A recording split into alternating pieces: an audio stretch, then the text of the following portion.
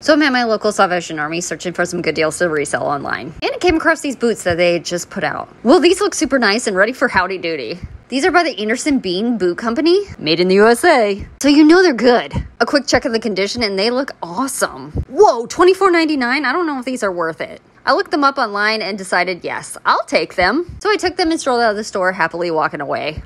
Oh, check this. I got an offer on Poshmark for $125. I didn't take it because I sold it for $177.77 on